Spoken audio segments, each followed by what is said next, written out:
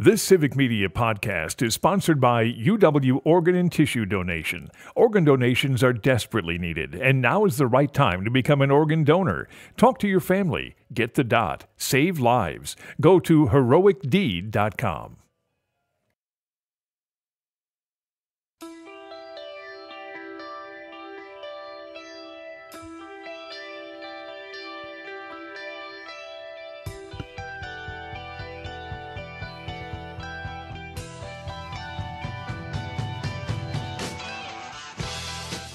Good morning. Welcome back to Matt Nair on Air. Jane Matt Nair, Greg Bach, Sweet Gal B coming to you live from our studio at Radio Park here in Racine. You can always join us. You can call. You can text. The number is the same, 855-752-4842. Leave a comment if you're watching on the live stream on Facebook, YouTube, or the platform that Putz de Leon continues to actively ruin. Thanks to JR for joining us. He is not feeling terribly well, and we really appreciate that. Just a couple of reminders, too. 5 days. Yeah. Okay. 5 days to Election Day. We're going to make it. We're going to make it. Don't give up. Stay positive. Stay activated. Stay motivated. Ignore the political ads. Mute them. Whether printed or on your television or on, just get away from them. And tomorrow we're going to talk about how to treat yourself in the voting season, because we want to make sure take care of ourselves too. Self-care is an important thing. Yes, absolutely. It absolutely is. Absolutely. All right, it's 11:52, Calvin. That means it is time for Yes. Oh. Shouldn't be a thing. If you ever have a thing you feel should not be, send it in to Greg and me. At Jane Says, at civicmedia.us, JANESAYS. Jane Says, at civicmedia.us. A scary clown edition today. Greg Bach, you're the one who found this one. Yeah, a Halloween clown was taken to a hospital after being attacked with a needle at a Scarefest event. What? This happened in North Wales, and I always thought the English were much, and the Welsh and the Irish were just far more sophisticated than us. I didn't think they did much for Halloween. I guess they do. There is something, I'm not going to even try this. It looks like Betswa and Coed. Oh, Welsh is tough. All the Welsh people, please don't at me. I understand it. You're more consonants you've ever seen in any one place. Your municipalities are like 48 letters long, and you're like, it's easy. But point is, in North Wales, there was a Scarefest event put on by a group called Zip World. And it's, like what we do here is haunted house, haunted corn maze. Zombies chase you. Exactly. And according to the company, a staff member was come in contact with a potentially dangerous medical device, i.e. one of the patrons stabbed them with a needle. What? Yeah. So in this situation, it was the clown that was scared. Wow. Yeah. They had to be taken to hospital. Yes. They had to be taken to the hospital. Everything is fine with the clown. But folks, if you're going to go to one of these things, first of all, I'm not going. You honestly, you could pay me $1,000 cash and be like, no, I'm good. I'm good. Haunted corn maze, haunted hayride, haunted house, haunted hospital. Doesn't matter. Not doing it. No, but also if you're going to, fine. Just like voting, you're free to do what you want. But don't take weapons with you. You don't get to attack the characters. Yeah. Yeah, that's not part of it. That's a real person behind the mask and all the stuff there, because they had to go to the hospital and you stabbed a clown with a needle. And it's make-believe. Yes. I'm just throwing that out there. Calvin, did you want to chime in on this?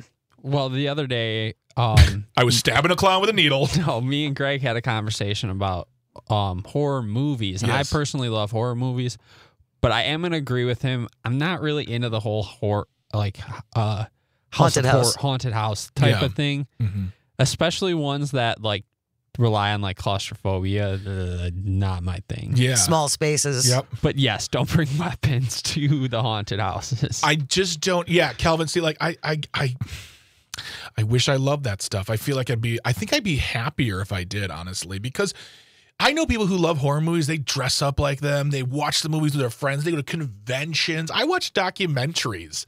I'm not going to a documentary convention. I want to love horror stuff, but I'm such a scaredy cat. The point is, though, folks, we're going to bring it back to where we came from. If you're going to go to one of these haunted places, fine, have fun. Yeah.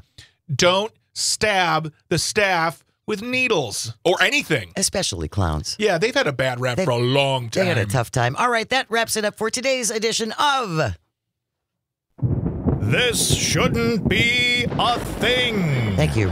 Thank you for that, Greg Bach. You're welcome. We have a lot coming up on the show tomorrow. It is November. November 1st, tomorrow. That will be 4 days away from Election Day. You can still go early vote. Yep. If you have any questions about whether you're registered, go to civicmedia.us/vote. There's also a link there to myvote.wi.gov. Mm-hmm.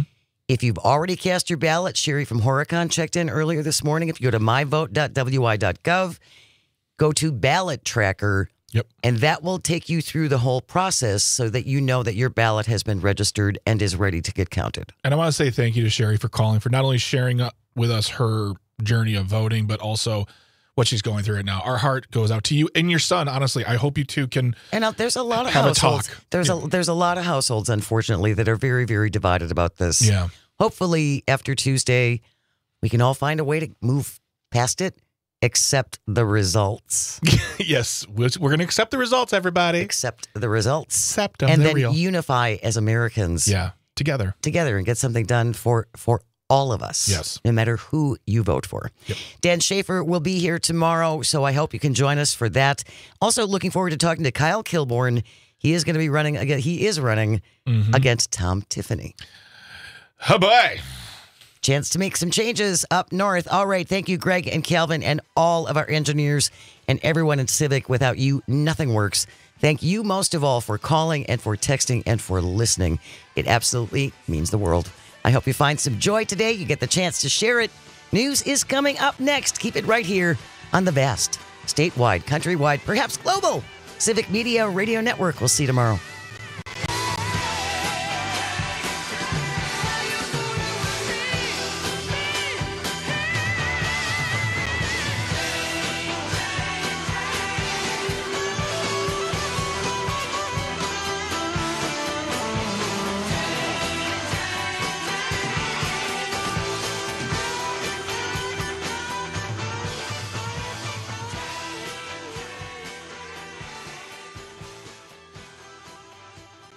The national news cycle never stops, but it can be hard to find news about your local community. Civic Media is dedicated to providing quality local and state news coverage across Wisconsin. With the Civic Media app, you can get notifications about local stories that matter to you and your community. Find the free Civic Media app in your phone's app store and choose notifications from the menu to tell us what kind of news you want to hear about.